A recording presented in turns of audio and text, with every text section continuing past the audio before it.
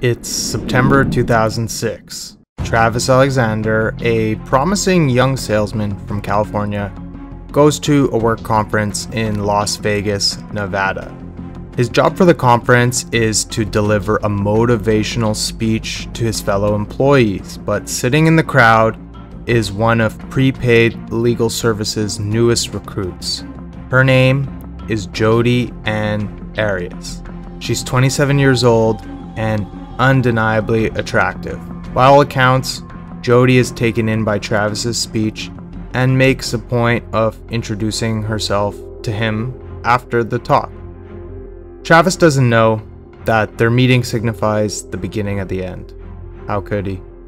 As far as Travis is concerned, Jodi is an enchanting woman who wants nothing more than to adore him. But as a member of the Mormon Church, Travis is a tad weary of diving into a relationship with her. His faith is a core part of his life since childhood. His parents were both heavily addicted to meth, leading to his grandmother taking him in. She introduced him to the church, and it held a really special place in his life ever since. This godliness does not suit Jodi, as the church community disapproves of their would-be relationship. But they already talk every day. They exchange texts, calls, emails. Jodi takes it upon herself to make the 4-hour drive from her home in Palm Desert, California, to visit Travis in Arizona every chance she gets. But the secrecy brings so much tension, so Jodi comes up with a new idea. In November 2006, just 2 months after their first meeting, she joins the Church of Jesus Christ of Latter-day Saints. Travis doesn't see her decision as rushed, and he actually baptizes her himself. Even so, they do not officially begin a relationship for another 3 months. When they finally start publicly dating in February 2007, there are glimpses of happiness at first. They travel together, they see the sights as tourists, and they go on trips for Travis's work. Jodi expands her childhood love of photography by documenting their trips together. But how long can this honeymoon phase really last? Even in the early days, a darker side of the relationship emerged. Jodi does not take kindly to Travis having female friends, and her jealousy is plain to see. Travis is entirely enamored, however, and Jodi's possessiveness only endears her to him even further. He sees her anger as passion, a sign of her commitment and love. But 4 months into dating, the tension is just too much, and Travis calls off the relationship. But would Jodi disappear from his life? Quite the opposite. Instead, she closes the physical distance between them, uprooting herself from California to live down the street 10 minutes from Travis's house in Mesa, Arizona.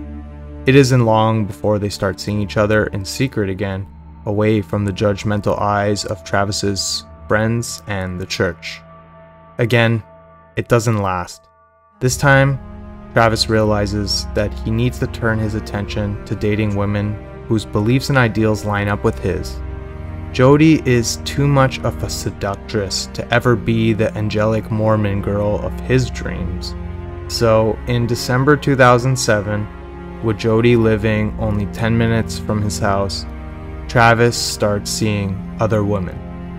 He asks out a woman from his church, and they start going on dates. But they're stalked incessantly by an uninvited guest. Jodi turns her photography skills to taking pictures of Travis and his date from across the street while they're out. On 2 occasions, she goes as far as to slash the tires on his car, and on another occasion, slashes his date's tires. Now that Travis no longer wants her around, Jodi develops effective ways of breaking into his house. She climbs on her hands and knees through the dog door and uses one sliding glass door that Travis never locks. She's even caught a few times. The most surreal was when Travis found her hiding behind his Christmas tree.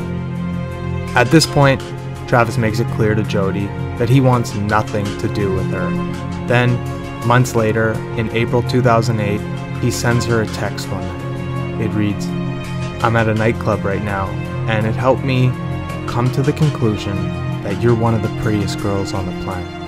Their relationship is instantly rekindled and they spend months exchanging sensual texts. In the first week of June 2008, Jodi goes too far again. Travis discovers she's hacked into his Facebook account. He tells his friends and decides to end things with Jodi for good. Everyone's relieved, as his friends had doubts about her from the start. One of Travis's friends is Mimi Hall. She and Travis have plans to travel to Cancun, Mexico together on a work trip in June. A trip Jodi was initially supposed to go on, but in the days leading up to the trip, Mimi doesn't hear from Travis. She checks with more of his friends. They haven't heard from him either, and it's been days since he showed up for work. With growing concern, Mimi and one of Travis's other friends go to his house on June 9th to check on him. His house is an expansive 4,000 square feet, a testament to his salesmanship, and he lives with several roommates. When the friends arrive to ask about Travis, his roommates tell them he's away on a trip to Cancun. The dread starts to sink in. Travis's roommates had no reason to think anything was wrong. There had been no signs of a break-in, nothing missing or out of place. They checked Travis's bedroom, no sign of him. Then they check the ensuite bathroom. What they find can only be described as a horror show. Travis lies in the shower. He's been stabbed 27 times in the back. His throat is slit. He has a bullet wound in his head. There are 6-foot sprays of blood lining the walls. His body has been there for several days and decomposition has already started to set in. Mimi calls 911 immediately. Oh my God. 911 emergency. What's going on? A friend of ours is dead in his bedroom. We hadn't heard from him for a while. We think he's dead. His roommate just went in there and said there's lots of blood. I didn't go in, but I can give you the phone to someone who went in there. Yes, please. Has he been threatened by anyone recently? Yes, he has. Okay. He has an ex-girlfriend that's been bothering him and following him and slashing tires and things like that. And do you know the ex-girlfriend's name? Her name is Jodi. The house is sealed off as a crime scene. In a thorough search of the home, police find a digital camera in the washing machine. It's damaged but is sent off to forensics to see if any photos can be recovered. Amid the carnage in the bathroom, they find a well-preserved, bloody handprint. But where's the primary suspect, Jodi? And what really happened to Travis? After Travis tells Jodi to get out of his life for the final time, Jodi travels to Redding, California to rent a car. She returns the car just 3 days later, but with over 2,000 miles driven. When the news breaks about Travis's murder, she posts a loving photo of him on her MySpace page. Pinned as the prime suspect by Travis's friends, it isn't long before the police get in contact with Jodi. She tells them that, although she and Travis had previously been romantic, she hadn't seen him since she moved from Arizona in April. She denies being anywhere near Mesa, Arizona on the day of the crime, and voluntarily gives the detectives her fingerprints and a DNA sample, blissfully unaware of the storm of evidence brewing against her. Jodi's prints perfectly matched the bloody handprint. Her DNA reveals that her blood was present at the crime scene. Crucially, photographs are recovered from the damaged digital camera, unlocking a heinous story that Jodi would have gladly taken to her grave. Each of the photographs bears a timestamp. They reveal that on June 4th, 2 days after renting the car, Jodi visited Travis Alexander's home in Mesa, Arizona, as she had many times before. She didn't break in this time. She and Travis reconciled their differences once again and had sex. Photographs show both Jodi and Travis naked and intimate. But the next photographs show Travis taking a shower, and in the next photo, his back turned to the camera. In the next, he is bloody and broken at the bottom of the shower. One of the last photographs, presumed to be taken accidentally, shows Jodi's hand cleaning up blood with Travis's body lying limp in the background. The evidence of Jodi's guilt appears indisputable. The police investigating the crime make a point of saying there has never been so much evidence against a person found at a crime scene.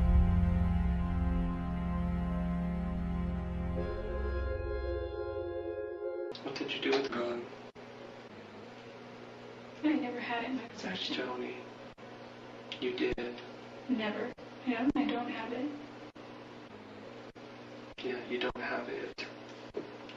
People say that when they know of the gun. They've seen the gun. They touched the gun. You don't have it. I saw the gun. Yeah. Because you had it before. You've touched it. You've used it. I know you have.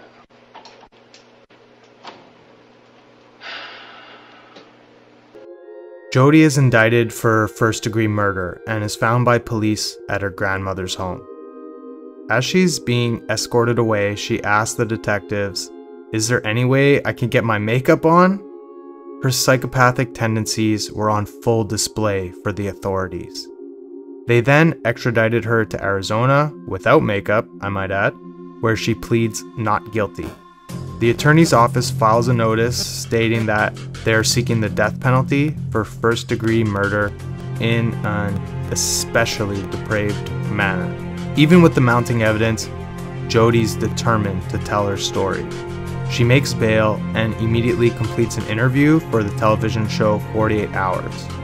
In this interview, she claims she didn't murder Travis. Instead, it was a home invasion by a man and a woman. They shot Travis and attempted to shoot Jodi too, but the gun jammed, and she was able to push it away, grab her purse, and escape. Apparently, fearing for her life, she drove to Northern California without reporting the crime. In an interview with Inside Edition, Jodi says with certainty, "No jury's gonna convict me because I'm innocent, and you can mark my words on that one." The trial begins on January 2nd, 2012. Jodi has altered her appearance to make herself more appealing and innocent looking to the jury, but would it really matter? This exhibit 161 is when the camera, according to you, actually hit the ground, right? I don't know if it's hitting the ground as that photo was taken or not. So you don't know how this photograph was taken then, right? It could have been when I was trying to catch it. I don't know. At some point, the camera hits the ground, right? Yes. Jodi decides it's in her best interest to represent herself in court. She tries to taint Travis's pristine reputation by submitting a series of letters into evidence. These letters allegedly reveal that Travis was a pedophile, but experts quickly dismissed them as forgeries. At this point, Jodi tells the judge that she may be in over her head and requests her lawyer returns to represent her. Here, her story changes once again. She spins a new tale about her relationship with Travis, saying it was riddled with domestic abuse and violence. Did you ever author something called a continuum of aggression and abuse? Yes, I did. And what is that? Everything that you have reviewed, that you've read in this case, that you've seen, do you have an opinion, an ultimate opinion in your expertise about whether or not Ms. Arias was in an abusive relationship? Yes, I believe she was in an abusive relationship. A long line of character witnesses are called to debunk Jodi's claim. One after the other, they each confirm that Travis was a kind, church-going man. Jodi again admits to being present at the crime scene. She confirms that she and Travis did have sex, but when she accidentally dropped the digital camera, he got so angry that he attacked her, and she was forced to act in self-defense. Travis's excessive injuries are enough to throw out this claim. More details come out. Receipts are brought to light showing that Jodi bought a number of gas cans while renting the car in Redding, California, meaning she could make the 14-hour drive to Mesa without stopping at gas stations and leaving a paper trail. After months of courtroom drama and sensationalized twists and turns, the evidence is just too overwhelming. Thousands of people tune in to a live broadcast of the courtroom to hear the verdict. Hundreds of thousands of people worldwide anxiously await the news coverage. State of Arizona versus Jodi Arias, verdict, count 1. We, the jury, duly impaneled and sworn, in the above entitled action, upon our oaths, do find the defendant as to count 1, first-degree murder, guilty. On May 8th, 2012, nearly 5 years after Travis Alexander's mutilated body was found in the shower, Jodi Arias is found guilty of first-degree murder and sentenced to life in prison without parole. Travis Alexander's family and friends cry tears of relief and sorrow at the sentencing, glad to finally be free from Jodi and the whole media circus she created in the wake of the murder. One of Travis's friends, Clancy Talbot, says, "Looking at Jodi's face, I think this is probably the first time in her life she has ever been held responsible for what she's done. Ever."